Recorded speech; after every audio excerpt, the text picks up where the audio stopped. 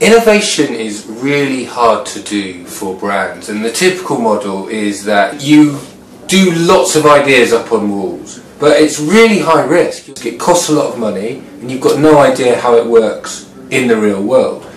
We think there's a much better model of innovation, which is based on open innovation, which is based on working with the entrepreneurial tech community. These are guys who have already built great technologies. They spend their lives building great technologies. Take a low risk approach. Use what exists in the world with brilliant, talented people.